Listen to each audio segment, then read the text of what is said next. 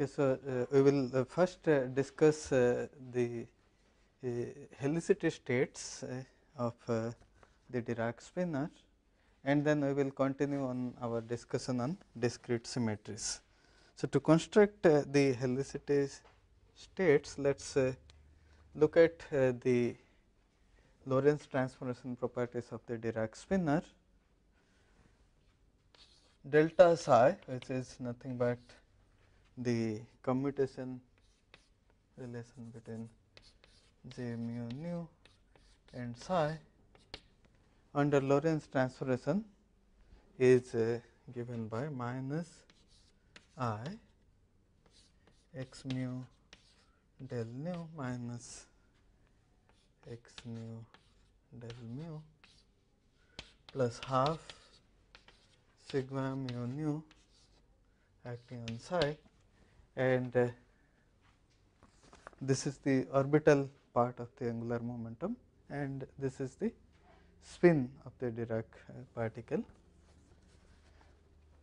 From this relation here, we can derive the commutation relation between the angular momentum operators and the creation and annihilation operators that appear in the expression for psi.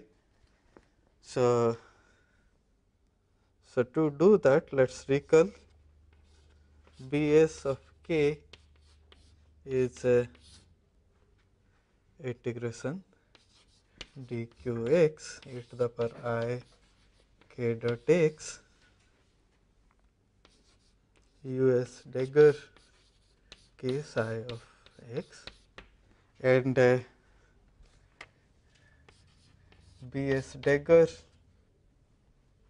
of k from this expression is given by dqx e to the power minus I k dot x, then psi dagger, which is psi bar gamma 0 us of k. All right. So, this basically implies that j mu nu Bs dagger of k is given by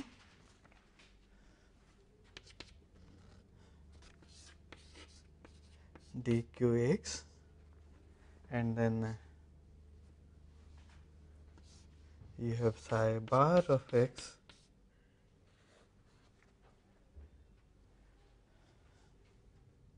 this will act from the right. So, therefore, this is 1 over I x mu del nu minus x nu del mu plus half sigma mu nu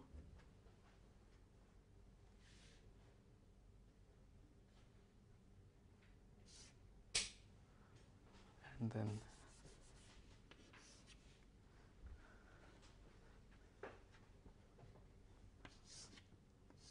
gamma 0 us of k e to the power minus I k dot x. So, what I am interested in is in this commutation relation, and then you can see that if I simply substitute it here, then if I simply substitute it here in this expression, I get this result here. You can derive a similar expression for the commutation relation between j mu nu and ds dagger of k, and this commutation relation is given by minus d cube x vs bar of k e to the power minus I k dot x gamma 0 I x mu del nu. Now, this will act on psi from the left minus x nu del mu plus half sigma mu nu psi of x. Okay. all we are interested to find is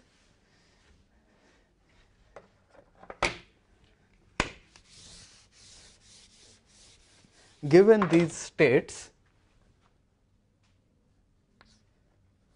that is Bs dagger of k on vacuum or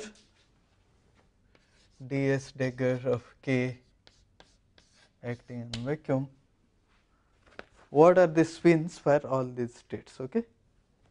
So, that is what we are going to derive, and then to do that we will just use this relation here.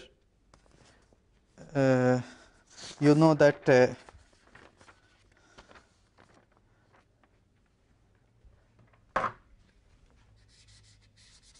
this is Cs dagger of k acting on the vacuum. This vacuum has a spin 0, right? It's a state with it's a spin 0 state. So, this J12 acting on the vacuum state is 0. Therefore, this quantity here J12 acting on C S dagger of k is nothing but the commutator of J12 C S dagger of k acting on the vacuum, and then I can use these commutation relations here. These are C S according to our notation, this is C S dagger. So, we can use this expression here, and then you can act this quantity on the ground state, and then we can derive what is the eigenvalue, what is the J12 eigenvalue of this state. Similarly, we can do a similar exercise for these states. So, I have J12 ds dagger acting on k, 0 is basically given by the commutator of J12 C ds dagger k acting on 0.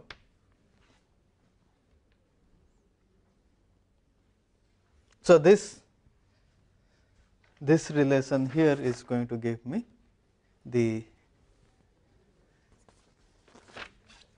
J12 eigenvalue of these states.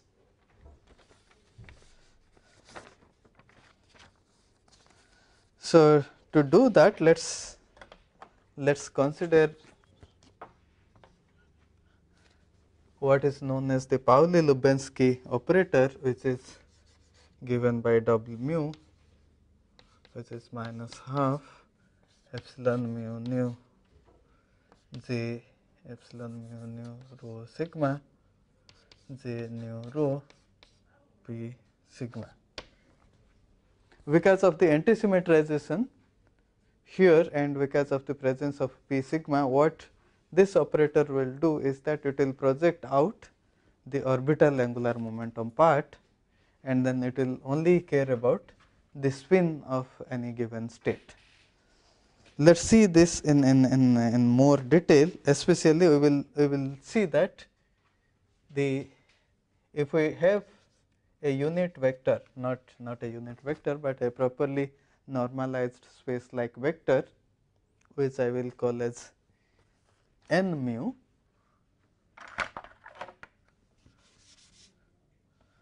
So, what we will do is that we will define a vector n mu, and then we will show that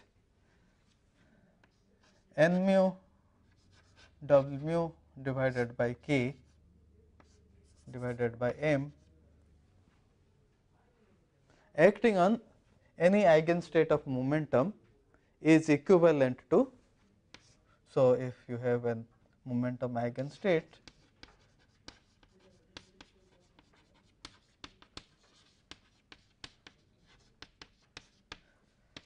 is same as J12 acting on the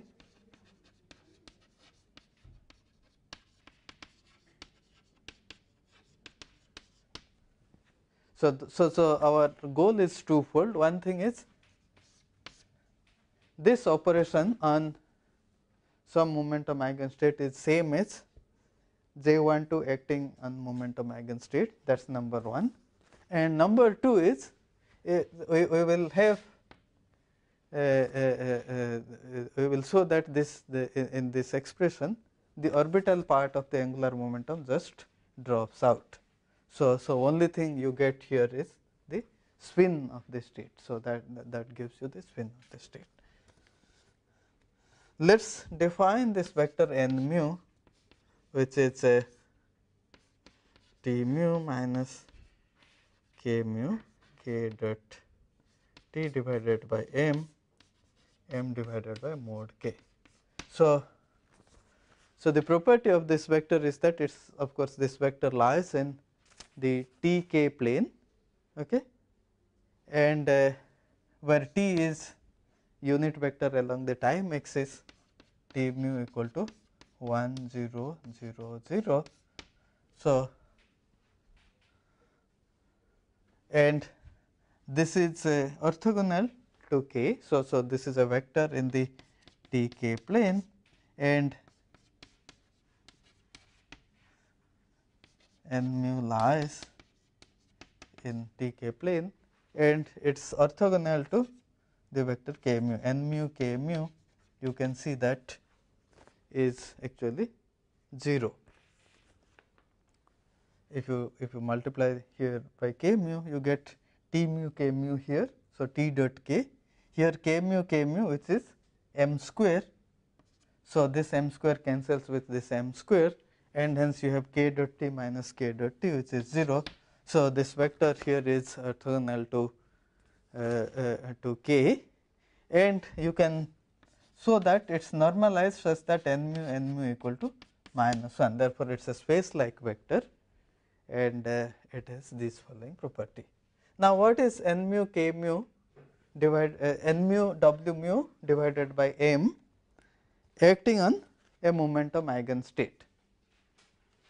Let us try to see what do we get.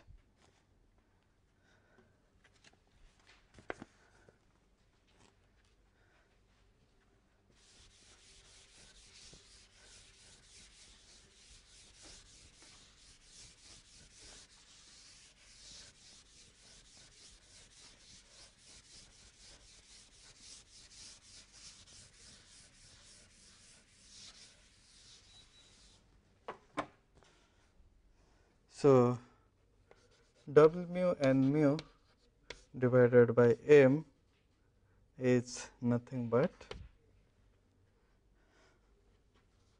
1 over mod K, and then minus half from the definition of W mu, and then you have epsilon mu nu rho sigma J nu rho.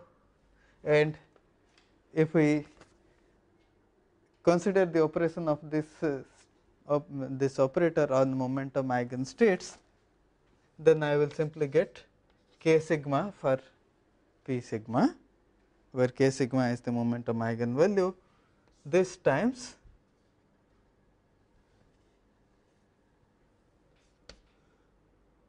T mu minus K mu K dot T divided by m.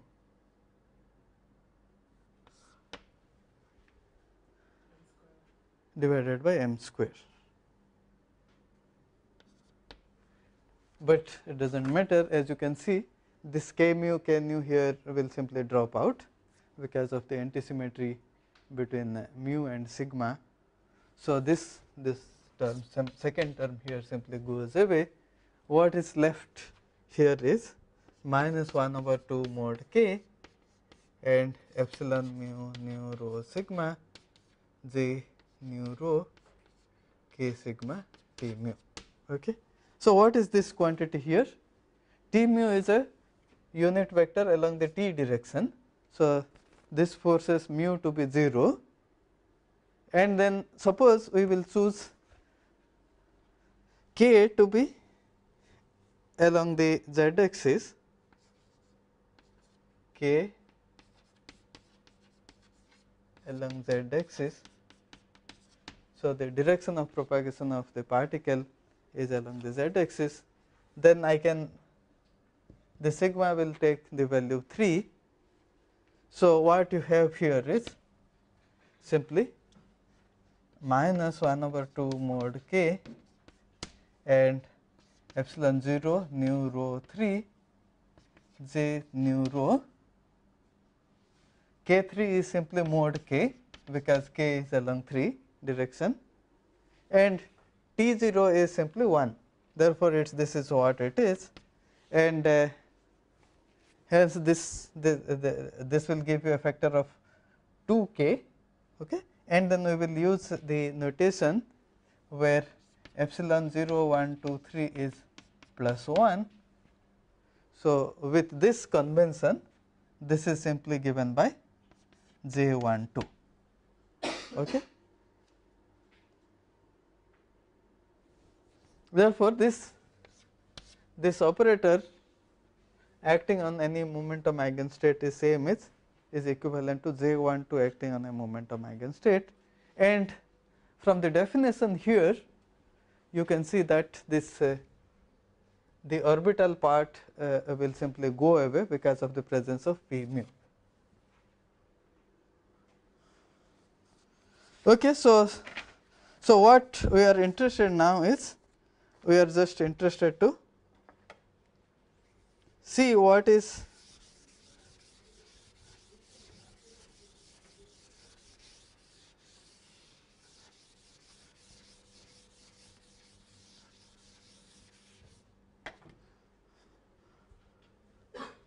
what do we get when we consider this action on CS dagger k on a momentum eigenstate like this, and also the action of this operator W dot n divided by m on ds dagger k acting on the vacuum. So, consider the first term first.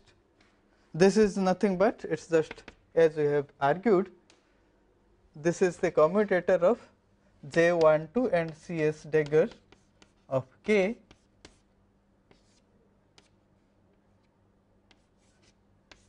acting on the ground state, and in the beginning of this lecture we have already given this expression for J12 and the commutator of J12 with CS dagger of k. If we use that, then what we will get is d cube x psi bar of x sigma 1 2 divided by 2. I do not care about the orbital angular momentum part, because as we have seen, this W dot n does not carry, because of the construction there, it does not carry the orbital part. So, I will just write here sigma 1 to gamma 0 us of k e to the power minus I k dot x acting on the ground state. Is this clear?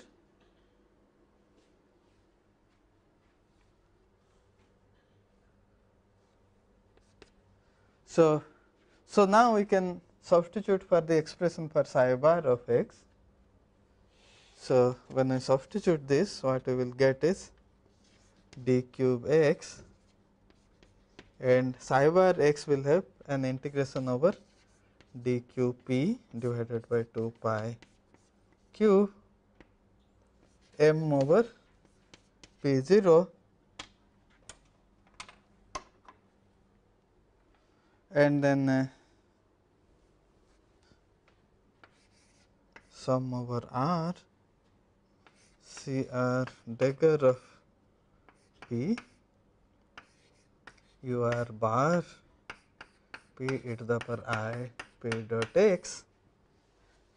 So, this is for psi bar, and then now I have all these things sigma 1 2 divided by 2 gamma 0 u s k e to the power minus I k dot x acting on the ground state.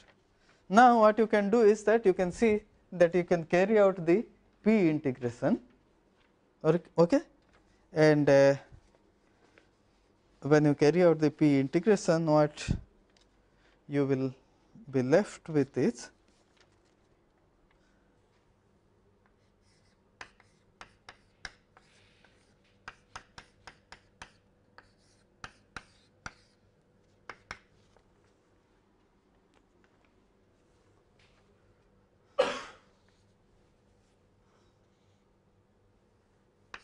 m over k 0 sum over r C r dagger of k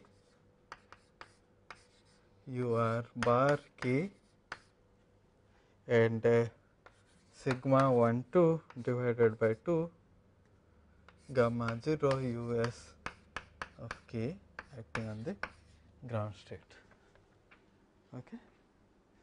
Now, this gamma 0 just commutes with sigma 1 2 because sigma 1 2 involves product of gamma 1 and gamma 2. Sigma 1 2 is gamma 1 gamma 2 commutator up to some constant vector, and hence sigma 1 2 gamma 0 equal to 0. So, this simply gives me m over k 0 sum over r, this is u r dagger k sigma 1 2 over 2 u s of k, and then C r dagger k acting on the ground state. Okay. So, what we would like to do is we would like to evaluate this quantity inside the parenthesis. We can now use an explicit spinor basis for this u s. We have already seen that u s k is nothing but k slash plus m divided by 2 m times u s 0 m, right, u s m 0, that is what we have stated, and then we know explicitly what is the expression for u s m 0. So, this u s m 0 has this form, its last two components are 0, and then the first two components I will call them as phi s. So, this is what is our u s k of 0, and then this phi s has this property that for s equal to 1 it is sigma dot k, it is a spin half plus half. So, it is phi s equal to phi s for s equal to 1 and minus phi s for s equal to 2. So, this is our choice of basis,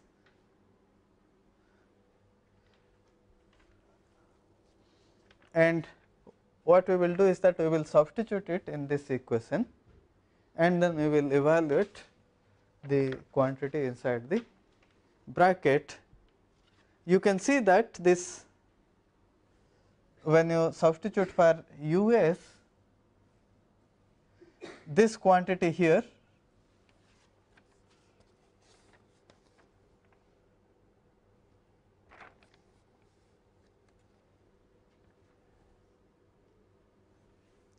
we have a basis where k mu equal to k 0 0 0 k 3. The momentum is directed along with 3 axis, Therefore, this sigma 1 2 will pass through this operator and then it will act on this phi s, right. So, this action of sigma 1 2, if you remember the representation for gamma 1 gamma 2 that we have used, then this action is simply equivalent to this action on phi s. Okay. The first, so what I argue is that you just consider this action and then you will see that here what you will get is just nothing but sigma dot k divided by mod k, or what you will get is sigma 3 here, because k is along the 3 direction. So, the result of this acting on u s is simply equal to plus or minus half for s equal to 1 or 2. Okay. So, all that you will get here is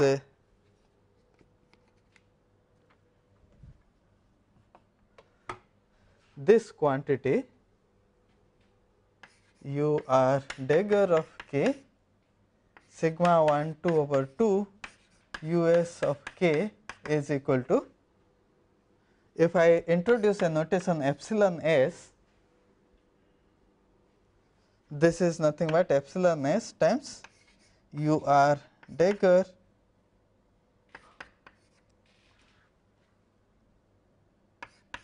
k u s k, where epsilon s equal to plus 1 for s equal to 1 and minus 1 for s equal to 2. Okay. And we have worked out the normalization factor here, u r dagger k u s k is nothing but k 0 over m times delta r s. Okay. In one of these previous lectures we have shown that u r dagger k u s k is k 0 over m delta r s. So, if I substitute this here, then what we get is this quantity is nothing but half epsilon r s, or let us write it here,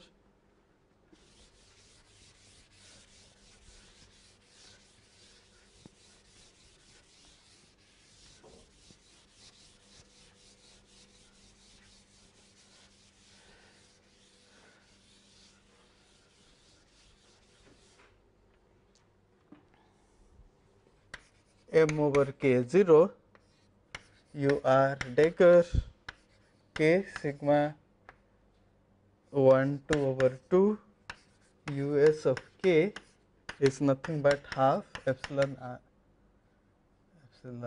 s delta r s, where epsilon is already defined. Therefore, this quantity j 1 2 c s dagger of k acting on the ground state is given by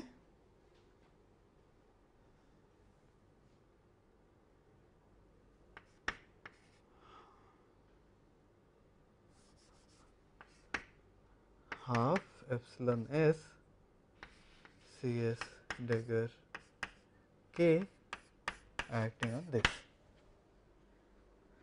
Okay. So, this is nothing but j 1 2 acting on c s dagger k ground state. Therefore, c 1 dagger k has helicity plus half, positive helicity state, and c 2 dagger k acting on the ground state has helicity minus half. We can work in a similar way for these two states, d 1 dagger k acting on the ground state. This will have helicity minus half, and d 2 dagger k acting on the ground state will have a helicity plus half. What we will do is that we will introduce what we will call as the helicity basis.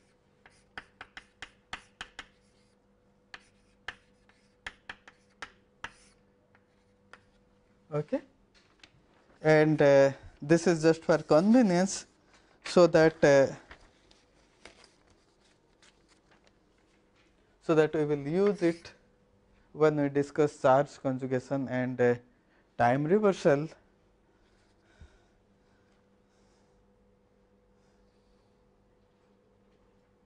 So, we will say that u epsilon k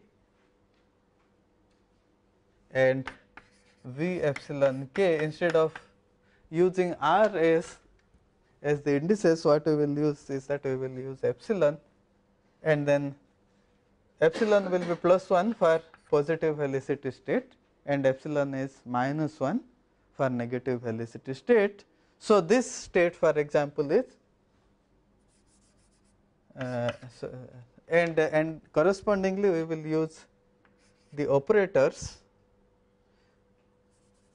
C epsilon of k and d epsilon k, and they are Hermitian conjugates, which are C epsilon dagger k and d epsilon dagger k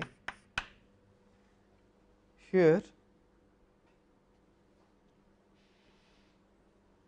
to denote these states. So, in our notation, u plus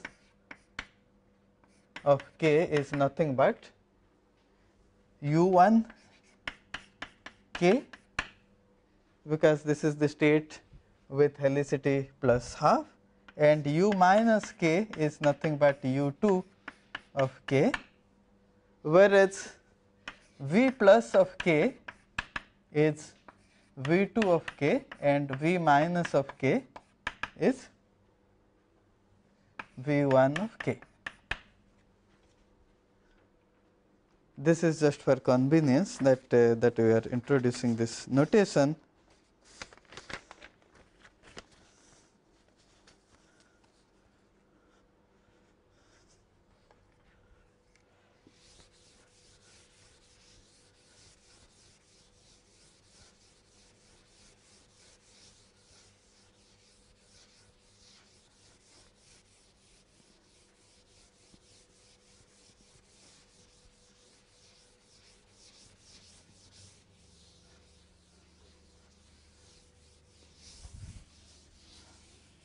Now, let us consider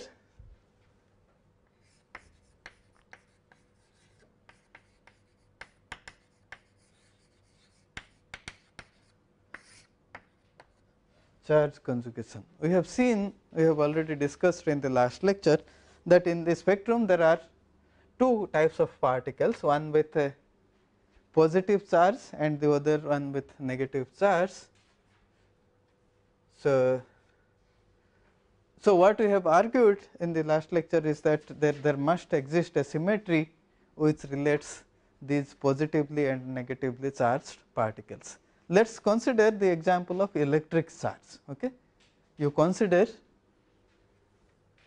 electrons interacting with electromagnetic field. In this case, the charge is electric charge, and particles which C r dagger k acting on the ground state, they will give particles of charge plus 1, whereas dr dagger k acting on the ground state will give particles of charge minus 1. So, what we would like to see is how these two particles are related. It is best to consider the equation of motion in presence of electromagnetic field, then we can understand the charge conjugation better. So, let us consider the Dirac field interacting with electromagnetic field. In presence of electromagnetic field, the Dirac equation is modified, so that there is minus E A slash minus m acting on psi equal to 0. Let us say that the charge conjugation takes this field psi to some field which I will denote as psi c. Okay. Then what will be the equation of motion for psi c?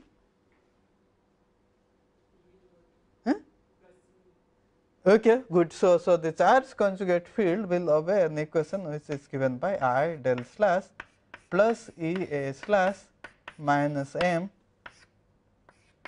acting on psi c equal to 0. So we should start from this equation and then we should do some operation here, so that we will get an equation which looks like this. Okay. That will tell us how psi and psi c are related with each other. So our goal is to find an psi c, so to find an expression for this field psi c in terms of psi, so that these two equations are consistent with each other. Okay. So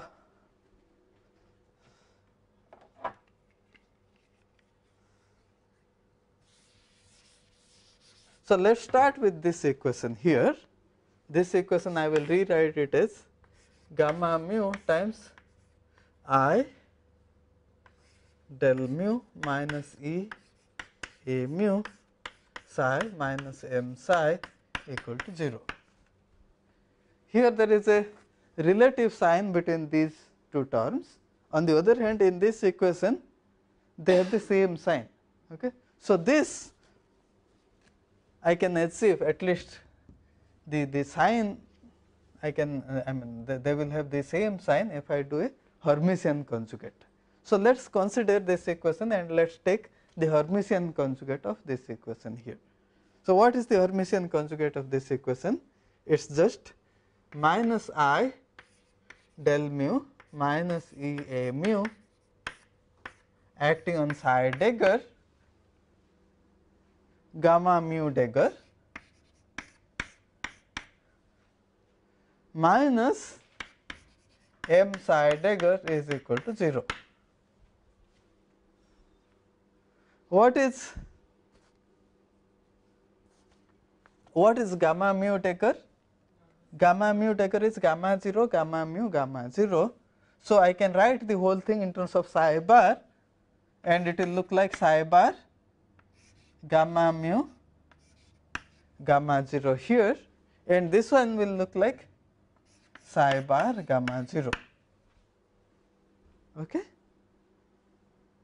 And then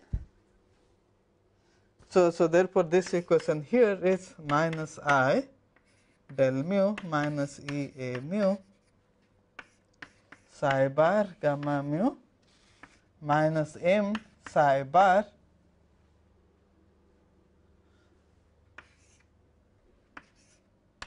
gamma 0 equal to 0. Okay.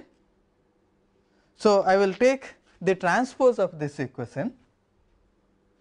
So the transpose of this equation will be gamma 0 transpose, and then here gamma mu transpose minus I del mu minus E A mu psi bar transpose minus m psi bar transpose is equal to 0. So I haven't done anything fancy, I just took this equation, I took the Hermitian conjugate, and then I just transpose this equation. This is what I got. Now you can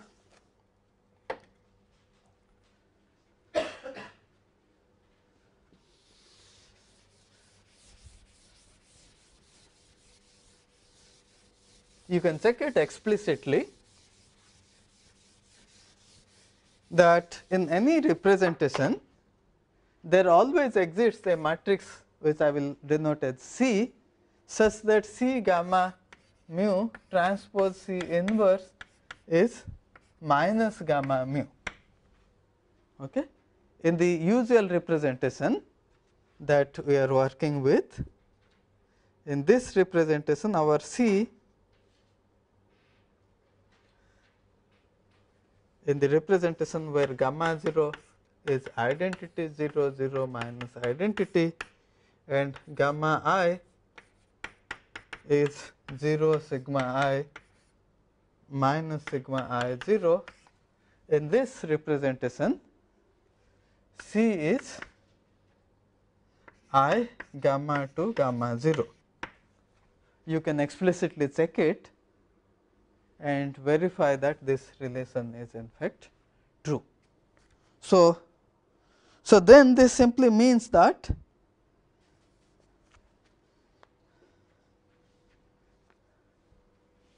I can take this equation here, gamma 0 transpose, and then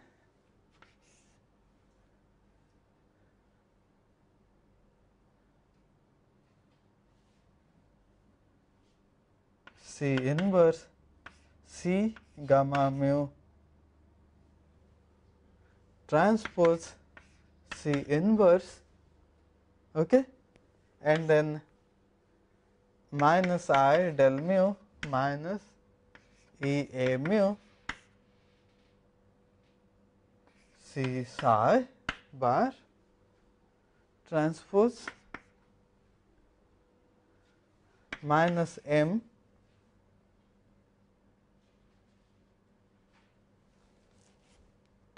C psi bar transpose is equal to 0. Is this correct? So what I did is that I have introduced an identity operator here which is C inverse C, and then C this goes through. So therefore there is C here, there is a C here. Again here I have introduced an identity operator which is C inverse C. So as a result I got C gamma mu transpose C inverse, which is nothing but minus gamma mu. Therefore this equation can be rewritten as gamma 0 transpose C inverse times gamma mu I del mu plus E A mu C psi bar transpose minus M C psi bar transpose is equal to 0. Now you see that this equation is just identical to this equation here, provided we can identify psi c with some up to some phase factor eta c, if this is equal to C psi bar transpose, where C is equal to I gamma 2 gamma 0, then in fact we get this equation. Okay. So this operation, so therefore what we have concluded is that the charge conjugation operation takes the Dirac field psi to psi c, which is given in terms of psi by this relation here. Now of course our job is very straightforward. What we can do is that we can consider the mode expansion for the field psi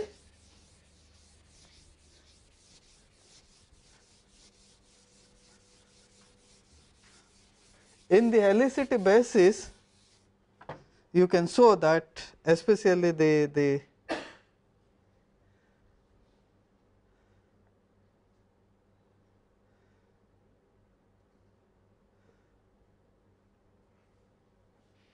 V epsilon k is nothing but C u bar f transpose epsilon k, and u epsilon k is C v bar epsilon k,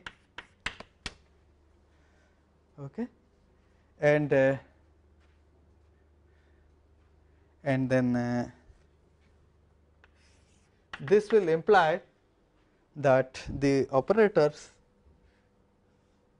C epsilon k and d epsilon k are related in the following manner. C dagger is eta c d epsilon k, whereas C d dagger epsilon C dagger is equal to eta c b C dagger epsilon of k. So, as expected, what it does is that what the charge conjugation does is all you have to do is that you have to consider this C psi C dagger, and then you have to relate this with eta c C psi bar transpose, okay? And then you compare the coefficients in this equation. You will see that the creation and annihilation operators C, D, etc. satisfy this relation. Therefore, when you do the charge conjugation, it takes a particle to the antiparticle. This is what it basically means, because the C's under charge conjugation gives a D, and a D on charge conjugation gives you a C as expected. You can explicitly write an expression for C in terms of the creation and annihilation operator. I will give this expression to you, and then I will ask you to verify this. You can in fact show that this is equal to C1 C2, where C1 is e to the power minus I dq k over 2 pi cube m over k0 times sum over epsilon, which is plus or minus 1, lambda times b epsilon dagger b c epsilon dagger c epsilon minus d epsilon dagger d epsilon, whereas C2 is equal to e to the power I pi by 2 dq k over 2 pi cube m over k0 sum over epsilon b epsilon dagger minus d c epsilon dagger minus d epsilon dagger times c epsilon minus d epsilon. Okay. So this is an homework for you. You take these expressions for C1 and C2, and then you see that this in fact satisfies this relation. All right.